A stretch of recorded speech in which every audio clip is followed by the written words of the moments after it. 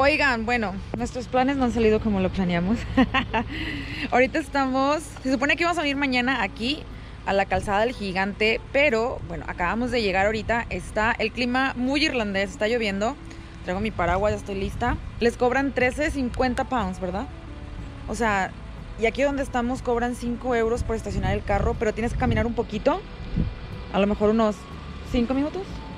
5 minutos. Es todo el día, están abiertos, dicen que no cierran. Y a donde vamos ahorita a caminar, o sea, no vamos a pagar, es gratis. Pero si quieres irte por el Visitor Center y así, tienes que pagar 13.50 pounds. Así que es up to you guys. Y bueno, nos acaban de decir que el puente que queríamos ir y cruzar, bueno, yo ya había ido hace mucho tiempo, pero la negra no había ido, está cerrado. Así que tendremos que, cuando regrese otra vez, tendremos que ir otra vez nuevamente. Así que espero que les guste el video del día de hoy. ¡Y comenzó!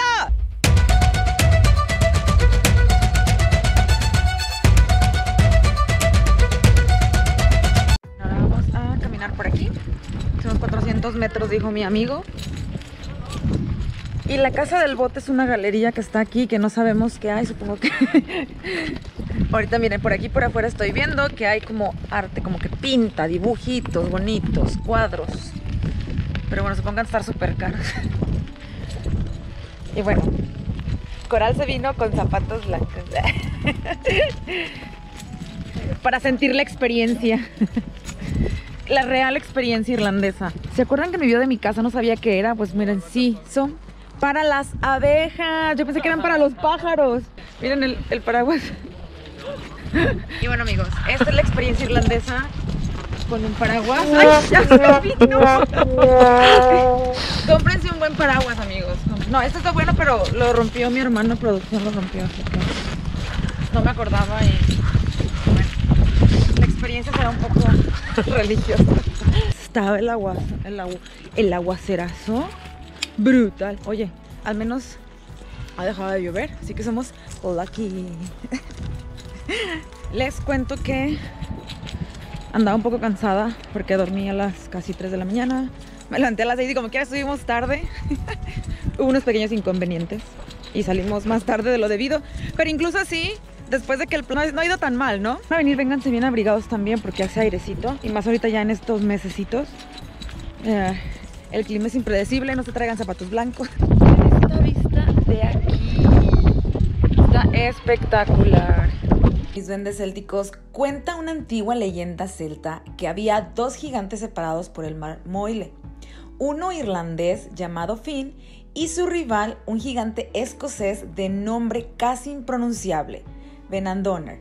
Aunque estos dos gigantes nunca se habían visto, imagínense, tal era su rivalidad que un día Finn decidió acabar con la situación y comenzar una decisiva batalla contra Venandoner para ver cuál de los dos era el gigante más fuerte. Para esto, mis duendes, el gigante irlandés tenía que trasladarse hasta Escocia, puesto que en ese entonces pues no existía un barco tan grande para transportar a este gran gigante.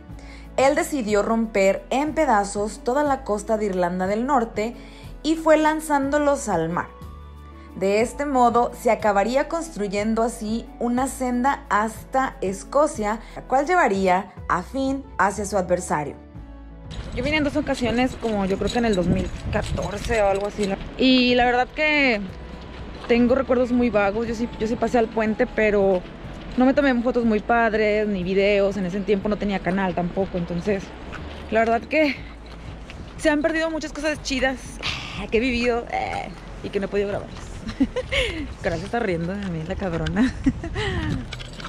Así que bueno, vamos a ver qué puedo grabarles, pues se está acabando la pila y no me di cuenta, gracias. Business, amigos, creo que estamos aprovechando bien el día, creo. A pesar de los inconvenientes de la mañana del señor Mohamed Sultán, que estaba enfermo y que sigue enfermo.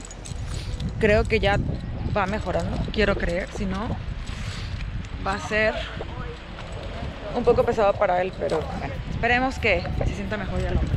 Y bueno, mis duendes, les cuento un poquito más. Cuando Finn por fin cruzó hasta Escocia, advirtió que su rival era muchísimo más grande de lo que él esperaba. Así que, sin ser visto, decidió regresar de vuelta a Irlanda. Le dio miedito.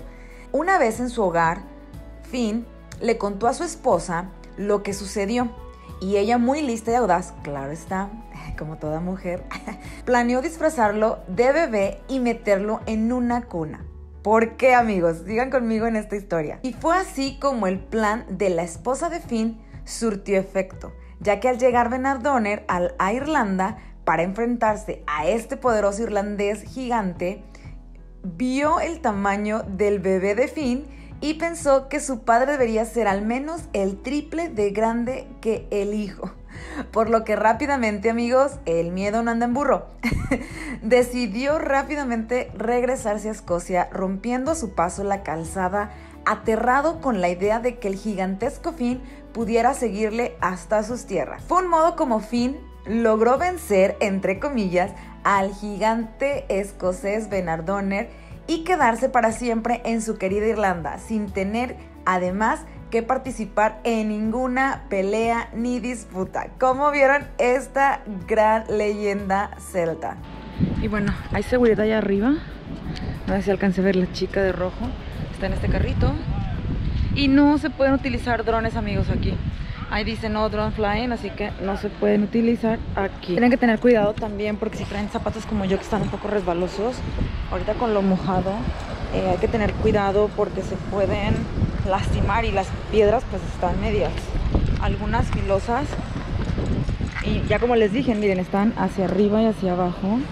A ver si alcance a ver aquí más de cerquita. Miren.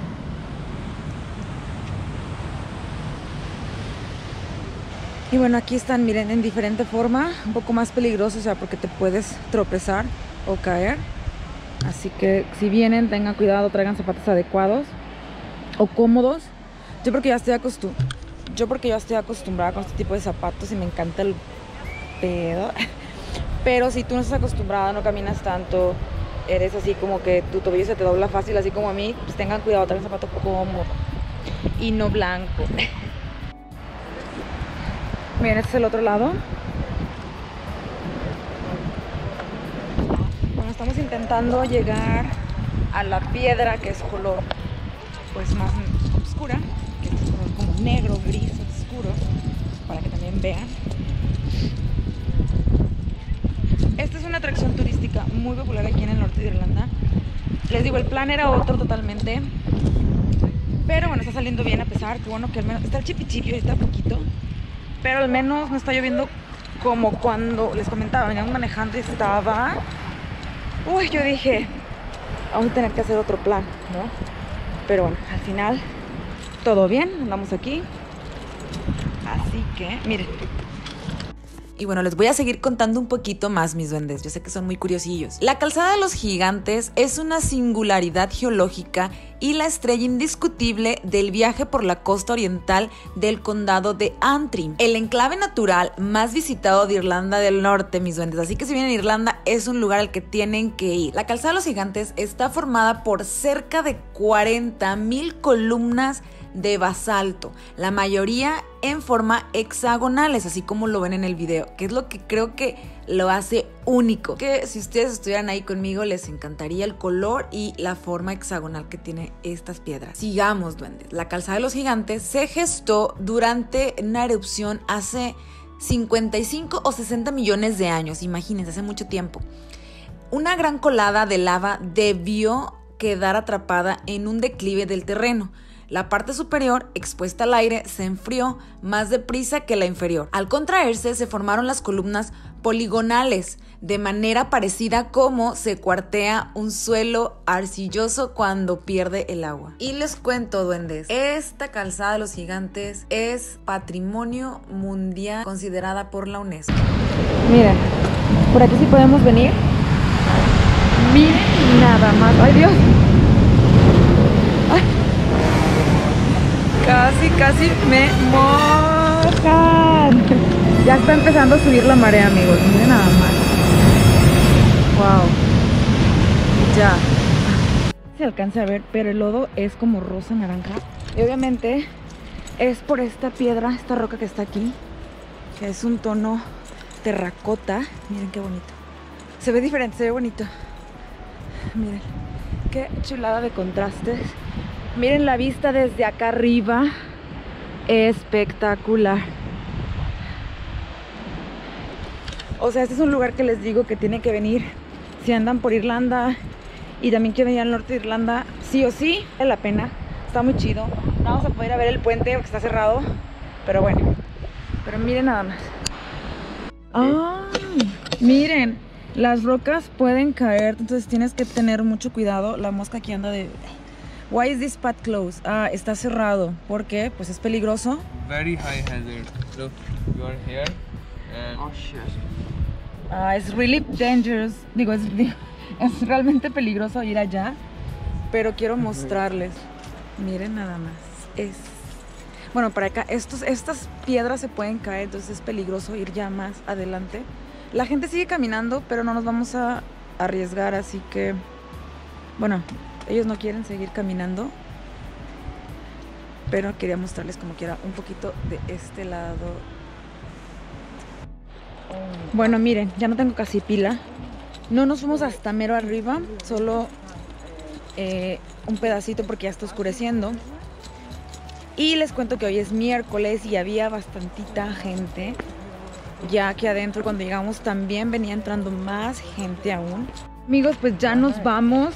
No fuimos a todo el recorrido hasta arriba porque ya es tarde, ya son casi las 5 de la tarde y empieza a oscurecer un poco más pronto.